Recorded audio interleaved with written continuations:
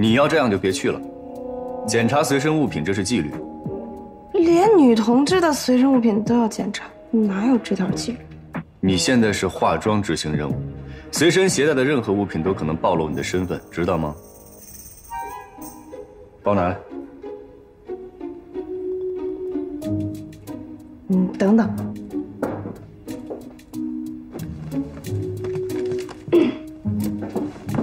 手上什么东西？把手伸出来。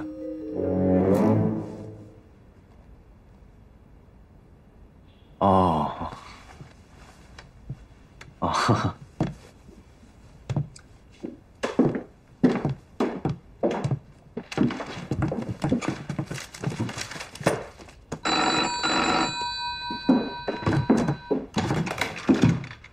喂，小雪啊，你到我办公室来一趟。哦，好。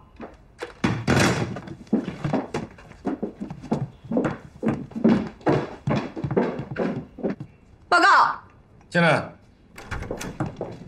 老师，您找我啊？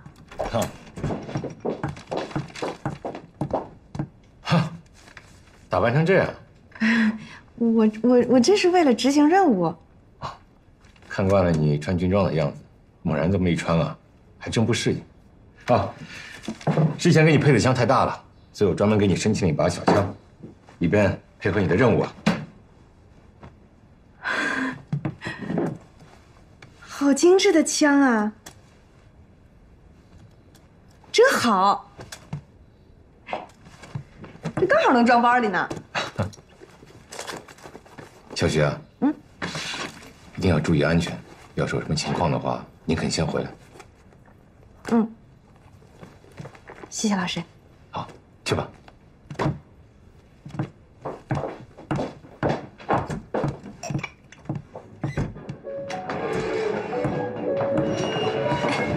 许姑娘啊，王女士，快坐。服务员，上酒。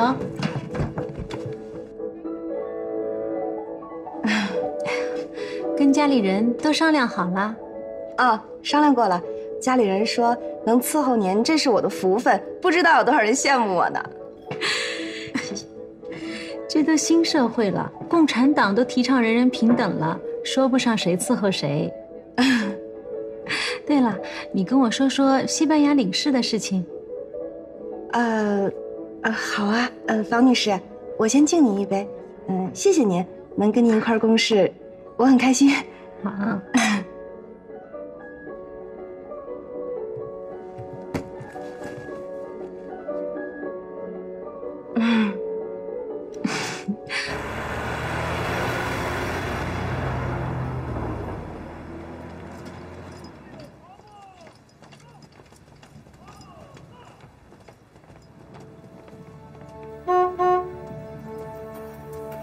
耶律同志，这么巧？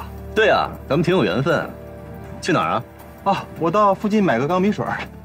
你们营房附近可没有百货公司。上车，我带你去。方便吗？方便。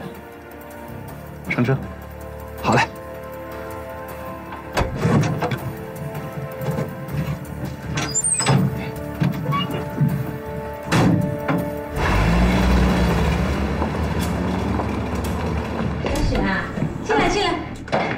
这个就是我家了，2楼呢是卧室，3楼是我先生的工作间。那里最好不要去，连我都不让进的。这些呢都是我老公的东西，他是个魔术师，这是他的书桌，这些东西最好不要碰的。来家里了以后随便一点呀，包放下来，外套脱掉吧。好。凤儿，永华，我来介绍一下，这是我新找的私人陪护许小姐。许小姐。这是我先生，姓卢，你叫他卢先生好了。卢先生好。我们不要站着讲话呀，坐下来。永华，你帮许小姐搬张椅子。谢谢卢先生。来，坐呀。其实跟着我没什么事情的，就是陪我逛逛街、聊聊天。最主要的是我晚上要打一针安眠药才睡觉的，打完针呢，你就可以回去了。好。凤儿，跟我商量一下。那你坐一下啊。啊，你们先忙。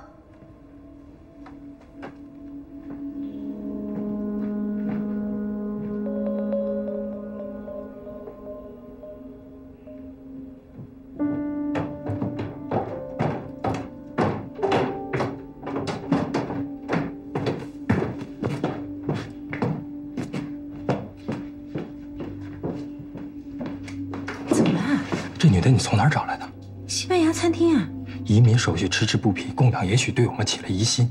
这个时候不知根知底的人最好不要带到家里来。哎呀，你不晓得，这个姑娘虽然长得土了点，她跟人家西班牙领事是有关系的呀。我想着西边不亮东边亮，万一能跟她混熟了，走走她的关系呢？我可以先去一趟欧洲，总比窝在这里强啊。先摸摸她的底细再说吧。好，行行。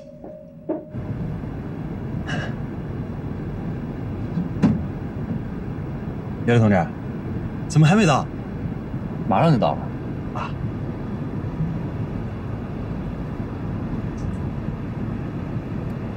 我们每天拍戏的时候呢，是睡得晚起得早，现在不拍戏了，睡得晚起得也晚，所以你每天呢中午以后过来就可以了。啊，好。房姐，我想去一下洗手间。可以呀，喏，楼梯口就是了。好，那你们先聊。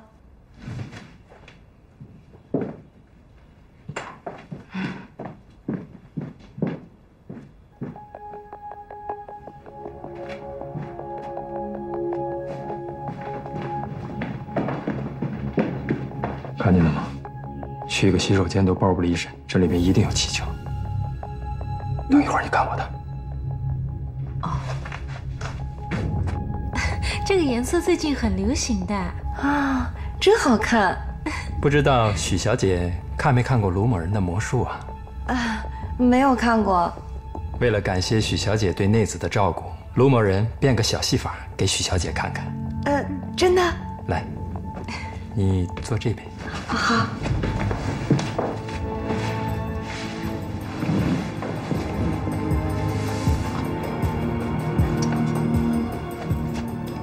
请许小姐数一下，鱼缸里有几尾金鱼？3尾。3尾。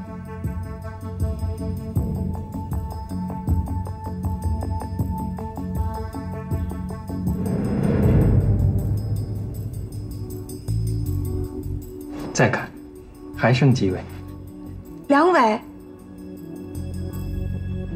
2尾。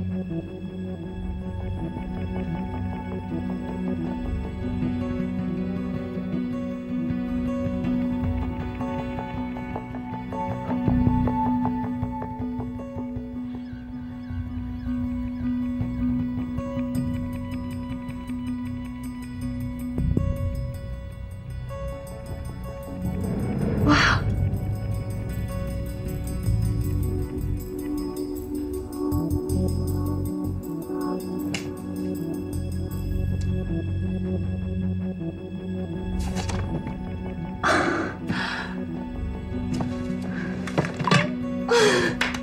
好棒！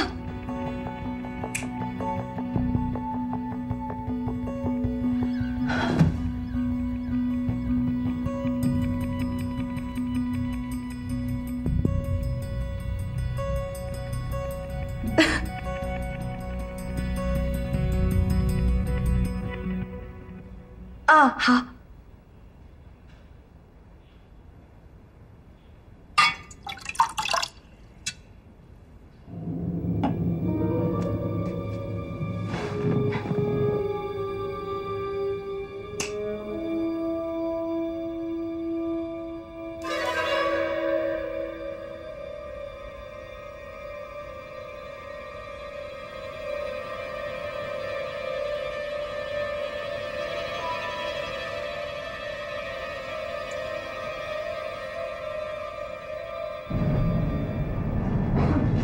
叶雷同志，这个怎么好像是去你们单位的路上？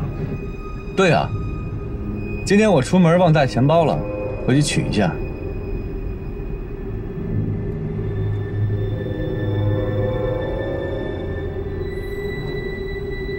叶雷同志，您要买什么，我先替您垫上就是了。哎呀，小姨兄弟真是财大气粗啊！不用了，这点钱我还是有的。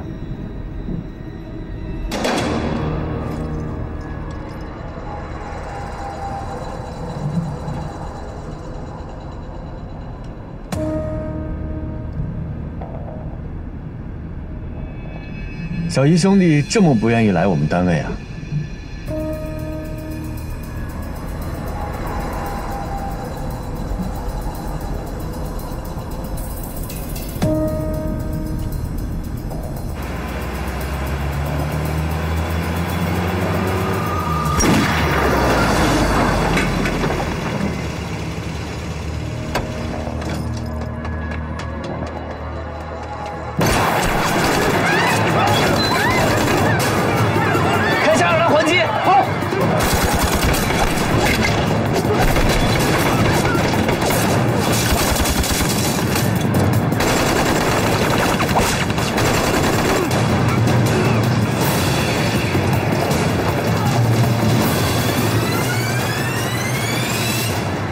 徐小姐，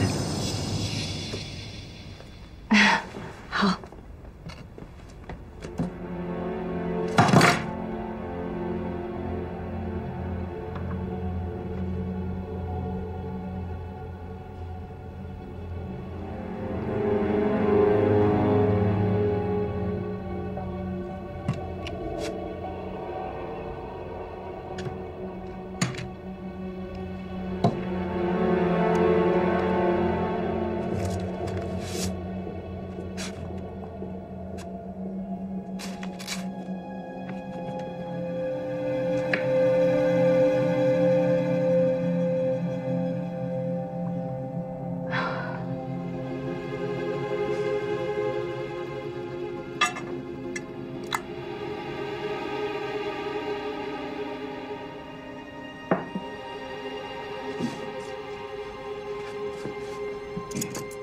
刘先生，我自己来吧。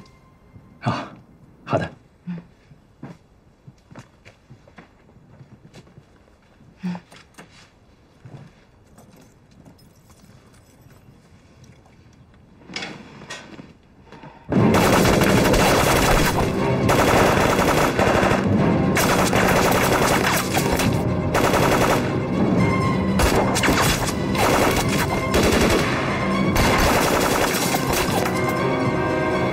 交枪不杀，都别光顾着开枪，逼他还击。是。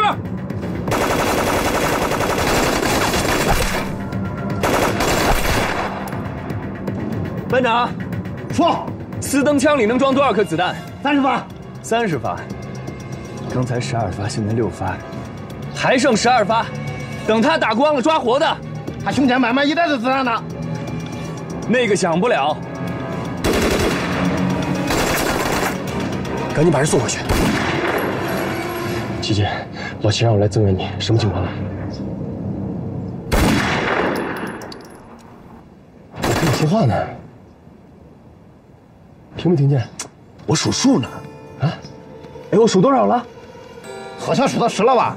什么？数到10了。你说你早不来晚不来，我一数数你打岔我都忘了。18加10是28，还剩2发。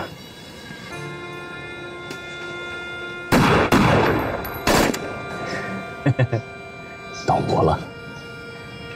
喂，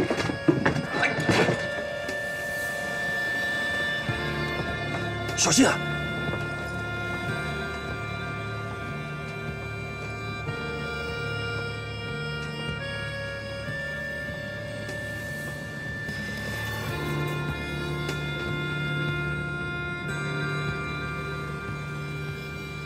没子弹了吧？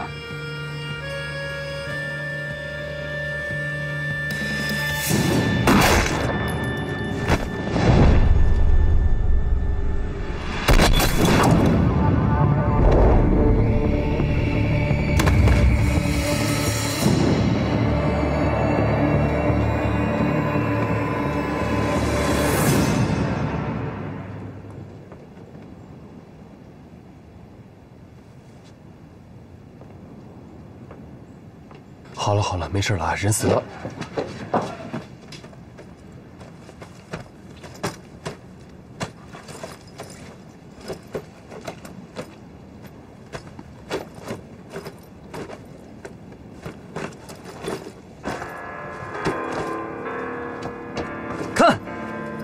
这是什么？黄金！我就知道这里是黄金。我说这里是黄金吗？我就知道这里是黄金。黄金。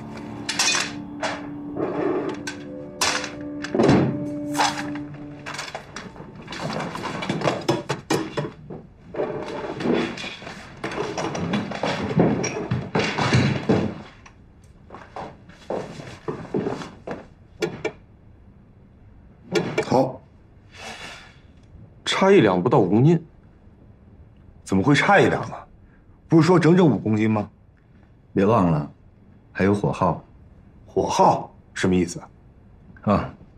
就是用喷灯融化黄金的时候产生的自然损耗，这一点能够允许。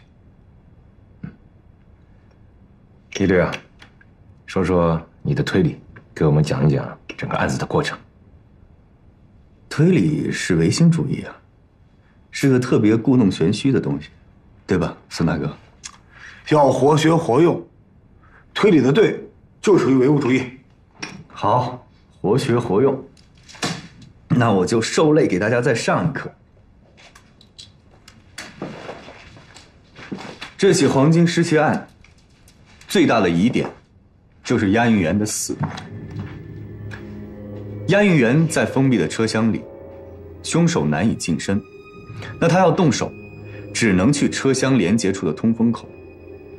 那里虽然有栅栏，但是因为通风，它没有装玻璃，所以凶手还是可以拿匕首从外面刺进去的。但问题是，通风口只有这么大，是什么人可以让押运员离通风口如此之近，以至于让匕首可以刺到他的脖子？除了熟人，就是事先约好的人。那么既然匕首都可以从外面刺进去，那金条也一定能从里面递出来。你的意思是，这个押运员和小一是里应外合勾结作案？那就是说，这个押运员他也是特务。我在死者的身上发现了这瓶安定药，虽然没吃几颗，但可以说明的是，他这几天一直处在焦虑之中，以至于要吃安定才可以入睡。列车上非常安全，旁边的车厢也坐了一车厢的战士，所以他的焦虑一定不来源于外界，而是自己的内心。那他的内心在焦虑些什么呢？我推测，他是因为答应了和别人合伙盗取黄金，并且各分一半的事情而焦虑。你怎么知道是要分一半？我在那节车厢里还发现了这个本子，里面其中有一页被撕掉了，但是后面这一页还印着上一页写的字迹。本子上记的数字就是这5公斤的黄金兑换成港币除以2的结果。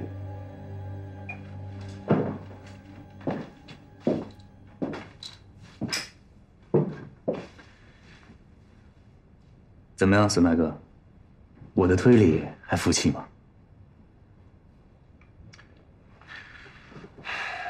对于你的推理，我一向很服气。早这么听话多好，乖。报告。进来。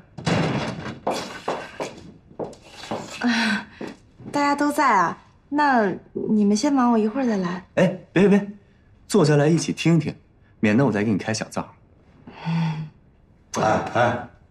接着说。下面呢，我就想请我的徒弟来给大家推理一下。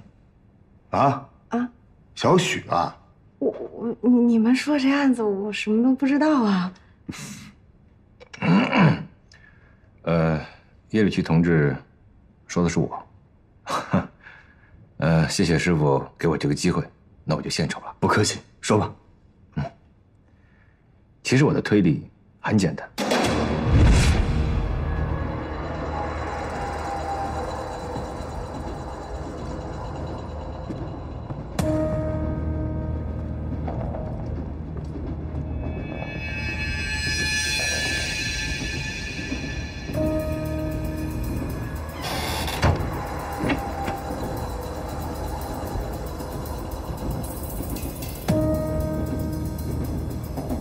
回去休息吧。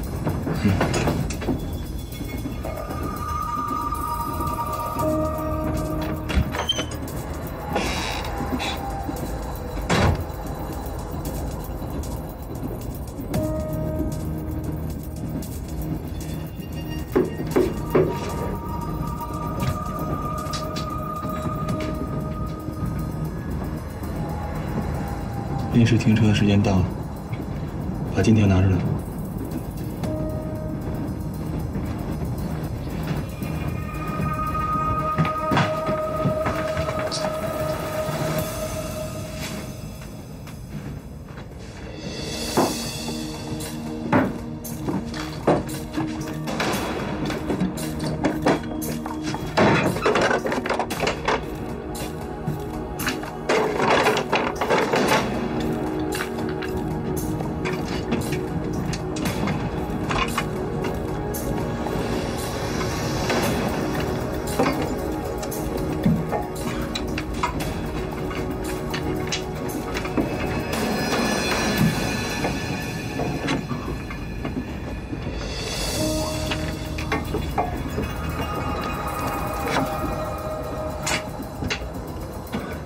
行了，差不多了。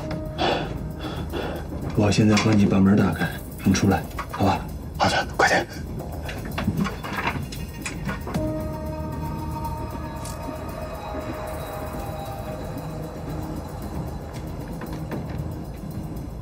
哎，我说这门怎么打不开啊？打不开吗？打不开啊！啊，怎么会呢？怎么回事啊？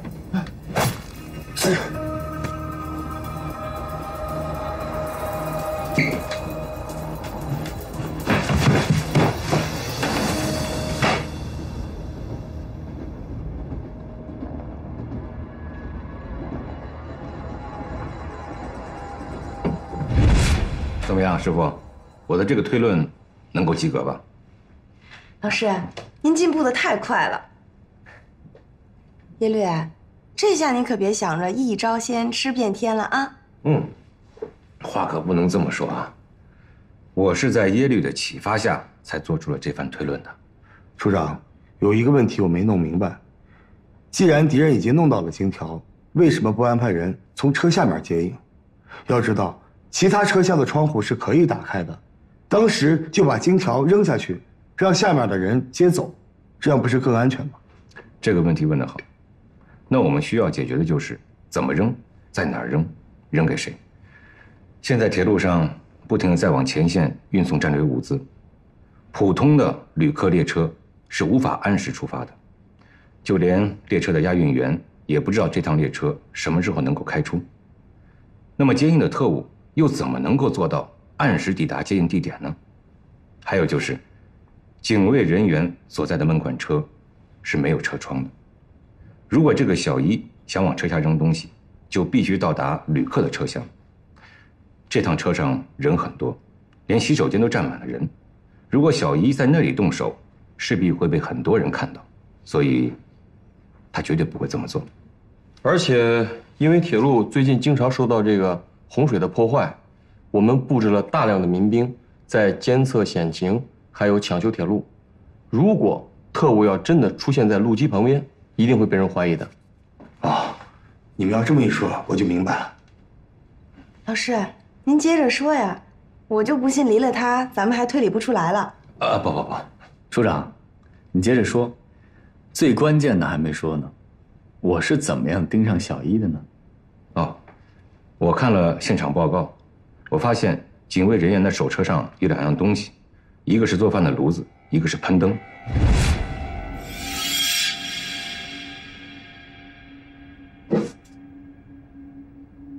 这个干什么的？有人用火车开得快，不风，这炉子点不着，咱就找汽车排的同志弄了这么个喷灯，这个是用汽油的，点火更容易。你肯定是注意到了这一点，所以我敢肯定的是，当时你就猜到了黄金不翼而飞的秘密，所以你才跟警卫人员发生了冲突。说，金条是不是在你们身上？你说什么？我问你，金条在谁身上？金条是不是在你身上？谁拿金条了？丢了的金条是不是在你身上？什么意思啊？金条在你身上。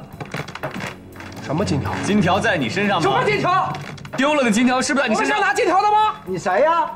你打什么响？你打什么响指？你什么意思啊？你谁呀？诬赖我？什么意思？你什么意思？别打了！没错，当时我就推测这个案子一定是内外勾结，熟人作案，所以我断定黄金就在火车上。那你又是怎么怀疑上小一的呢？喷灯这个东西出现在火车上非常的奇怪，因为它除了熔炼金属以外，没有其他任何的用途。所以当时我推测，他一定是借着做早餐的理由，趁着大伙都睡着了，用炉子和喷灯熔炼了这5公斤的黄金。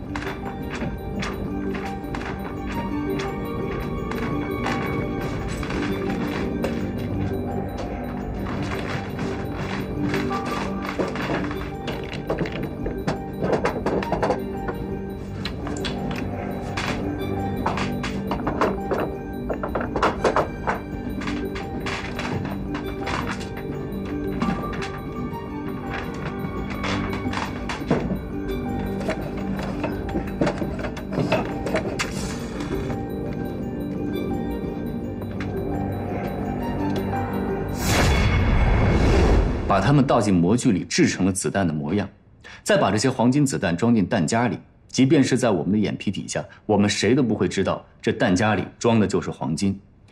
但是他一定对黄金的重量不够了解，装满黄金子弹的弹夹把他的皮带都给压断了。而这一幕正好我看到。再见。哎，不用了，我自己来。你看，子弹。再见啊！处长，那个小一，我马上派人去调查，看看他和什么人有关系。不用调查了，我已经调查过了。你现在已经是政保组组长了，小一的背景，我得问问你。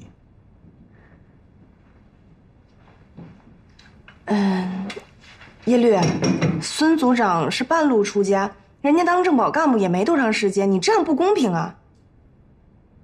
那好，我给你一个提示。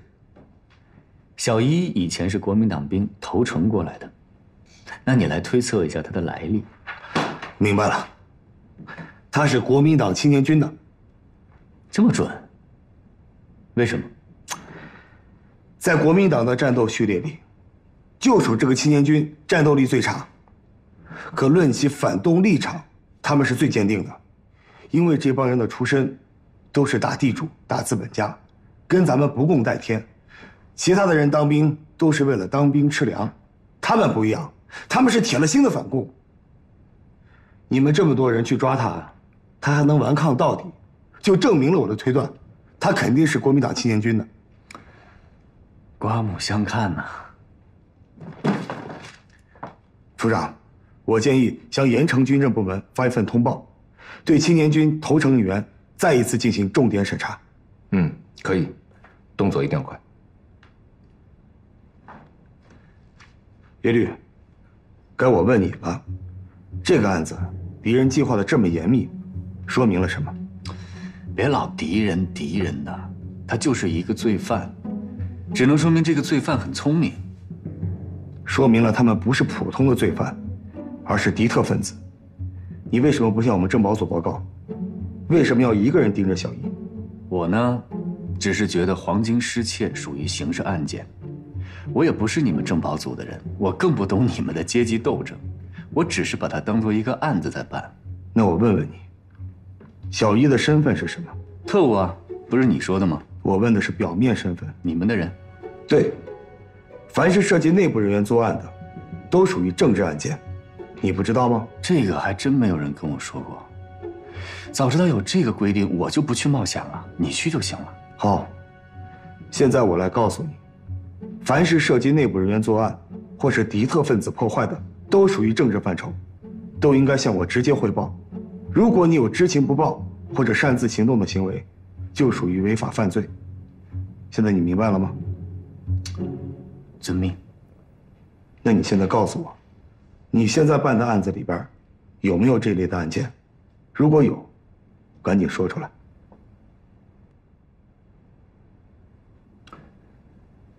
没有。你确定？确定。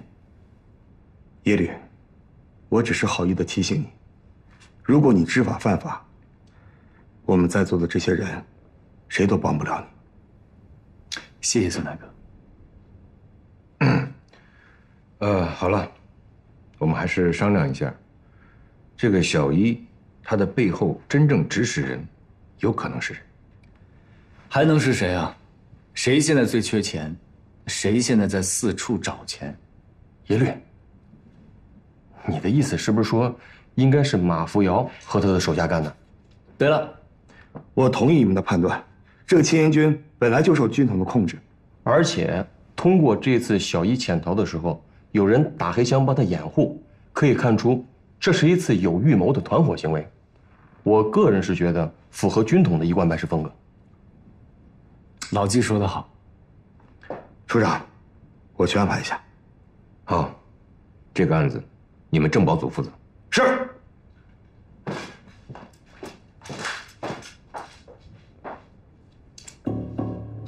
共军用火车押送了什么很重要的东西，但好像是丢了。不知道是什么人抢到盐城的地盘上来了啊！今天在军管会门口还爆发了一场枪战，听说死的那个人就跟这批东西有关。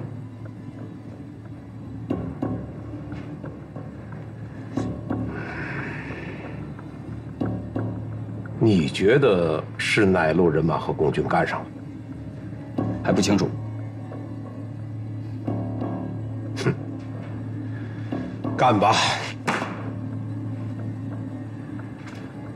他们打得越热闹越好。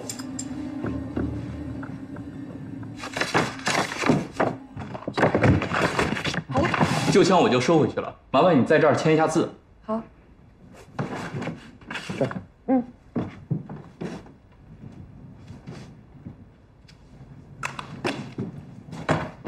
谢谢。谢谢。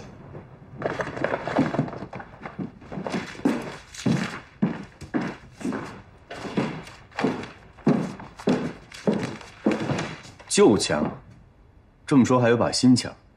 啊，我出任务之前，老师把我叫到办公室，给了我一把新的左轮。你把它带过去了？多亏你提醒，我都没带的，不然估计要出大事儿。他们搜你包了？那倒没有，不过是变相的，说什么变戏法找金鱼，他找着找着找我包里去了。哎，一律，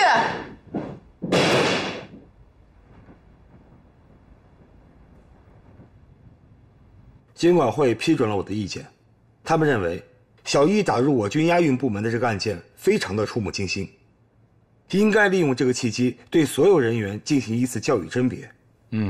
非常好，我们是应该对的。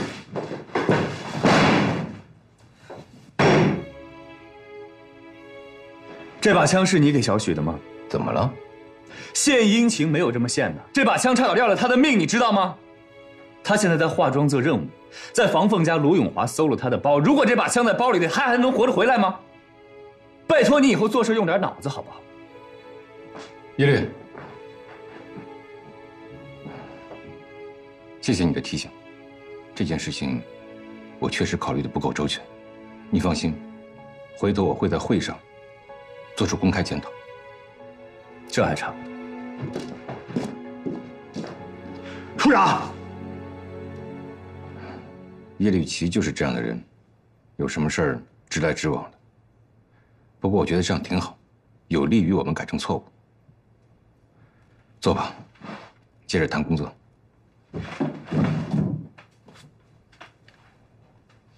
说说吧，你打算怎么进行教育和甄别？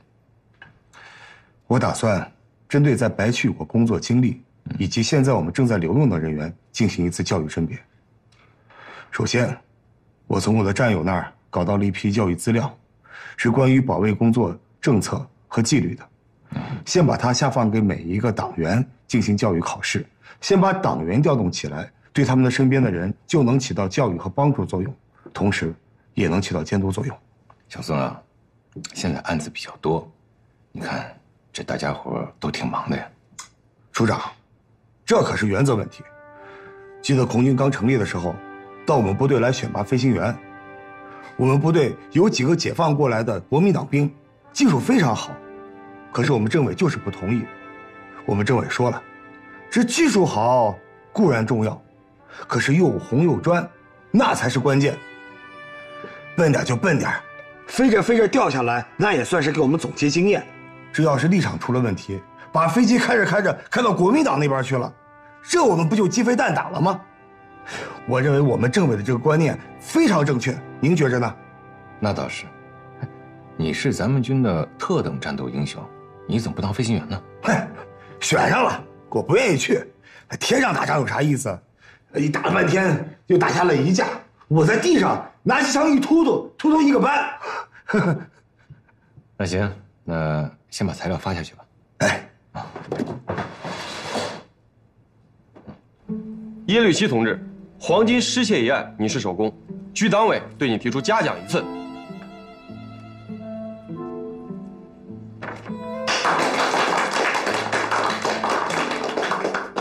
立这么大的功，一张纸给我打败了，再给我鼓掌。也没个什么金属牌牌之类的。金属牌牌啊。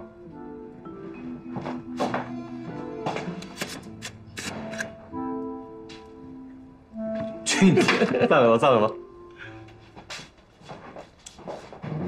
我跟你说啊，你小子总是擅自行动。如果这次要是捉住了小姨，顺藤摸瓜牵出马扶摇，那你起码是个2等功。行了，这回保住命就不错了。你又救了我一命，请你喝酒。好啊，喝什么酒？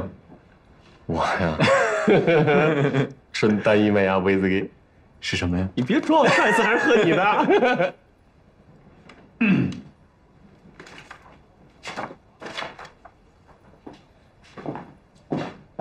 老季，砸锅卖铁啊！单一麦芽威士忌，我不知道这是不是我最后一次品尝它了。肯定不是，下次你请啊。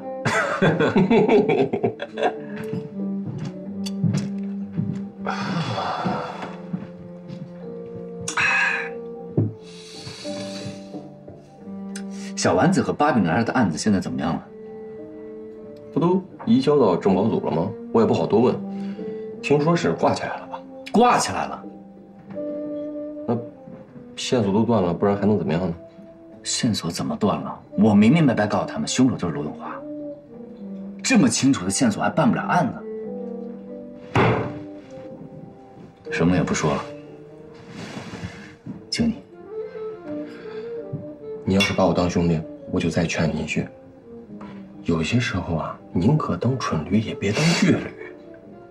你别笑，我跟你说真的呢，现在你要是再这么下去，以后要栽跟头的。你是个聪明人，你知道我什么意思？反正都是驴，聪明点笨一点有什么区别？带脸照拉磨呗。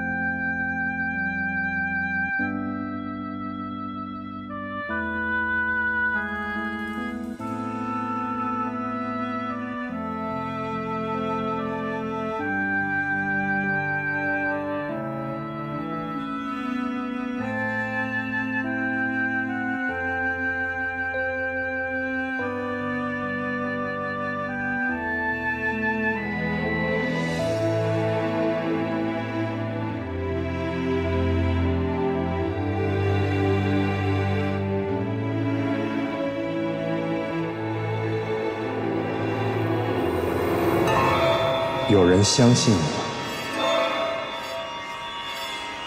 有本事来抓我！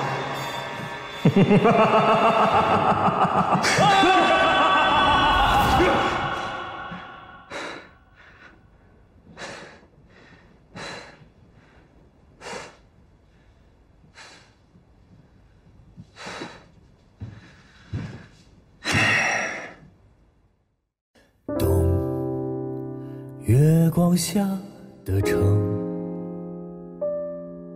北风中是谁的白雪皑皑，凌乱的脚印。冻僵的行李不必打开，免得逃避难为情。春死都不愿改，改不掉总是对我很慷慨，交给我的心习惯了偏执的距离，一再小心也逃不过易碎的你。在哪里等着你来把这心打开，别说你不怕被害。在哪里等着你回来，来去也许不该错过彼此的精彩。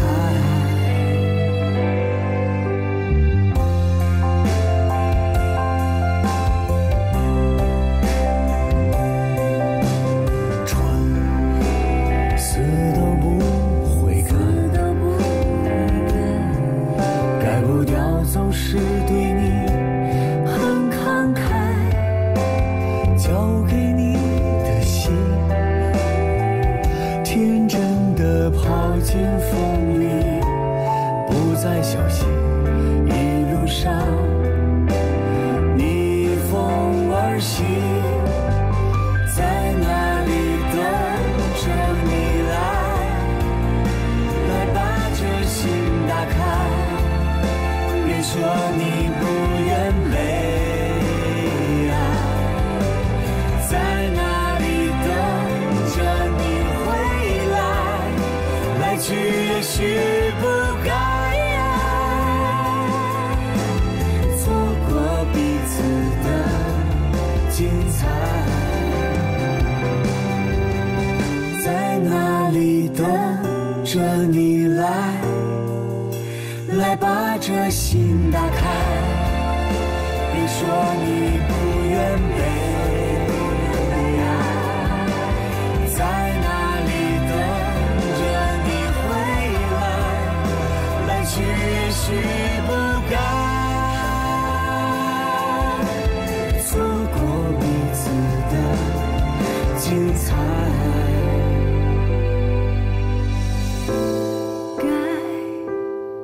是不该，那么一定是精彩，精彩的不该。